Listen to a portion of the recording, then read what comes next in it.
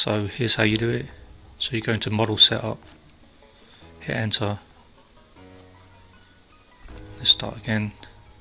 So yeah, go into model menu, hit enter, model setup, hit enter.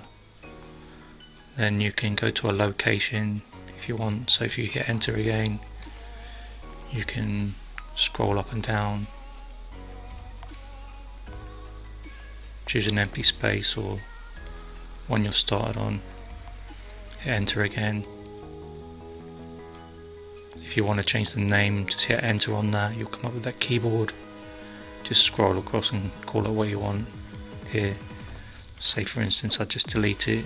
So to delete what's there, keep hitting enter, and you just go to J, so you hit enter twice, up RC and H, and go down to here, hit enter,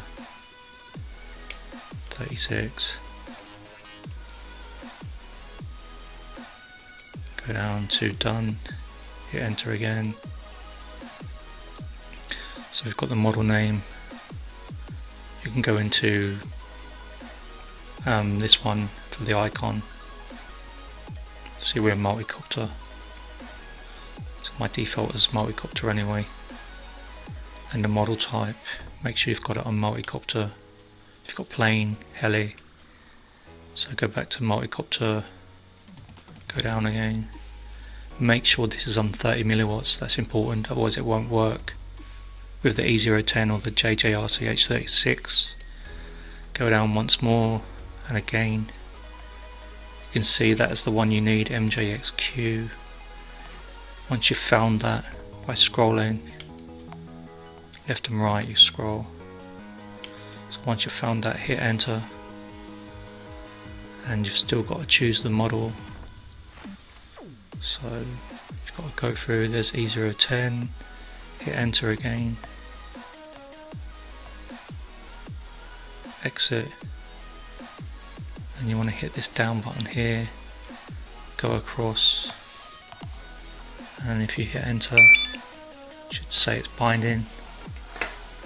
I think you have to plug it in first, so plug it in. You can see it's flashing.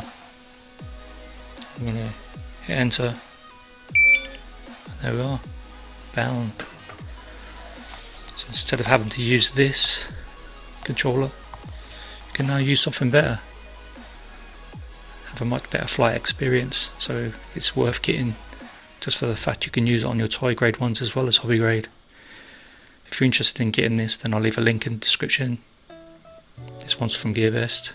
Just like to thank them for sending it for review. And there you have it. I'll catch you on the next video. This is TJ.